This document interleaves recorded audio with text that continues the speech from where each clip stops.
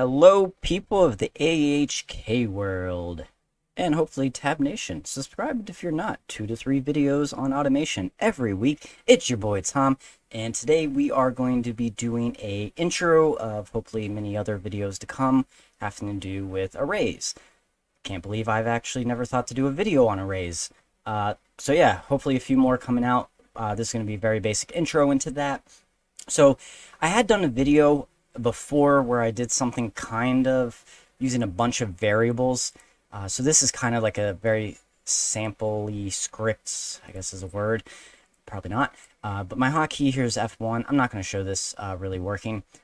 But I did it with a random number generator with how many options I had. So let's say I'm going to make a script that's going to pick what I'm going to eat for my meal today. So I have the option of pizza, sub, hot dog, or starve. And yeah, it just picks a number 1 through 4 every time I push F1. If random number equals 1 or 2, 3, 4, then give me a message box saying, you know, eat a sub.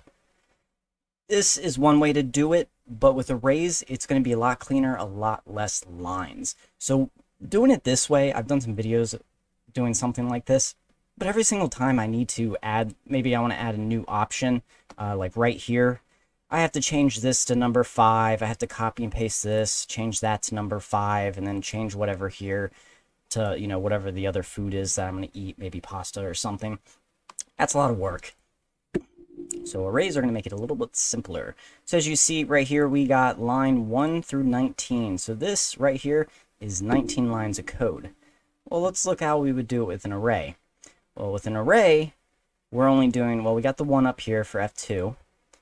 These are all, you know, commented out, so we're not counting those. So I got 1, 2, 3, 4, 5, 6 lines of code. It's going to do the exact same thing as the code up here is doing, but instead of 19 lines, we're only looking at 6 lines of code. And we don't have to do a bunch here. So what we're going to do is we'll get back to the comment section here. We push F2 or whatever hotkey you want, and we're just going to call it our variable word list or array. You know, put that in there. And in these brackets is where we're going to put our options. And we're just going to put them in quotations, separated by a comma. So as you see, I had the same stuff here. Pizza, sub, hot dog, and starve. Let's say I want to add another one. All I got to do right here at the end, put a comma in quotations, add pasta. And you're done. No need to create another if, change the randomizer, whatever. All you got to do is add your option. Beautiful, super easy, you're done. Save your script, reload it. And so we're going to use that same thing here, that random generator number. It's going to save the whatever number it picks at random as random. And we're just doing the 1. We're starting at 1. And what it's going to do here, it's basically doing a variable count kind of thing here with the array. So word list, calling up here. And we're doing the quotations with count in front of it. And that's going to see that, oh, there's 1, 2, 3, there's 4. So this is going to be the number 4. Kind of like up here where we start with 1 and 4, but we're using a variable right here instead. So it's going to auto count for us. We don't have to worry about changing that number, which is beautiful. And then we're going to get a message box here. So I said 6 lines, that actually is 5 lines. You actually don't need this here unless you want a message box. Or if you want to send, you know, have it type it into like a text file or, you know, whatever. It's going to say send, and it's going to call that variable from the word list and whatever number it picks. So if it's 2, it's going to pick the second one in the array, which is going to be sub. So you probably don't want to use both of these, so you can comment one out. You can delete the send if you don't want to use it that way. You can delete the message box line if you don't want to do it that way. So just get rid of one of those. I'm just showing you both options. So it's actually going to be 5 lines of code technically versus 19, so even better. Now the comments up here that I have commented out, maybe you don't want to have to edit your script every single time that you want to add a new item to your food list here. You could do this right here instead. Delete this word list variable array thing here, and instead what we're going to do is we're going to create that, and we're going to loop and read a text file. So the text file is called mywordlist.txt.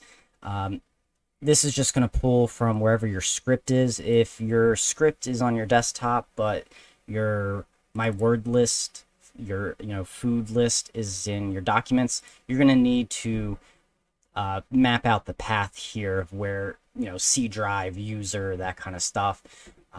But if you just have it in the same place, you can just put the name of the file, it'll find it. And it's going to do basically kind of the same thing here. It's creating the array, and it's creating word list a index, which means, 1, 2, 3 every time it loops.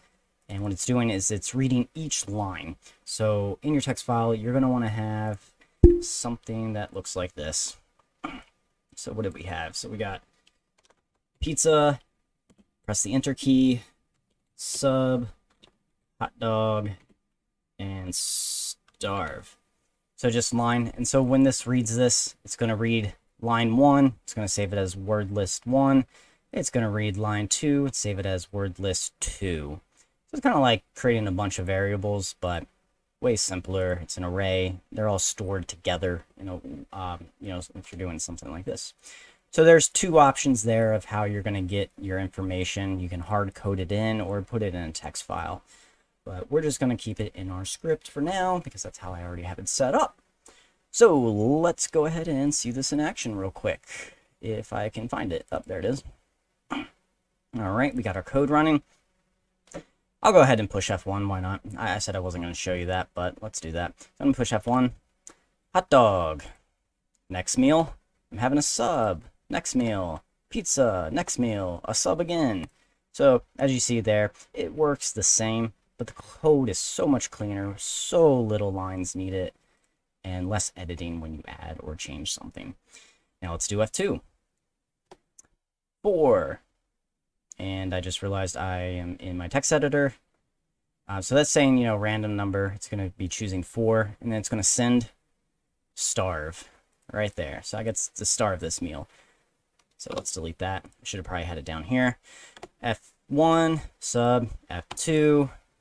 It picked number 1 this time, which is going to be pizza.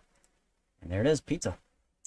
So that is a very basic intro to arrays, why they're good, and just look way cleaner and whatnot, different ways to use them. Like I said, I plan to do more videos coming up on arrays, get a little bit more complicated as we go. Let me know in the comments below what kind of stuff you want to see me do with arrays. I got a few ideas, but I want to see what you guys have. Maybe there's something I'm not thinking about, or you have a use case that I've never had. And yeah, I'll spit some more of those videos out coming to you guys soon. And I hope you guys hit that bell notification, like button. It definitely helps me out and keeps me motivated to keep going. So love you guys, and I'll see you all on the next one.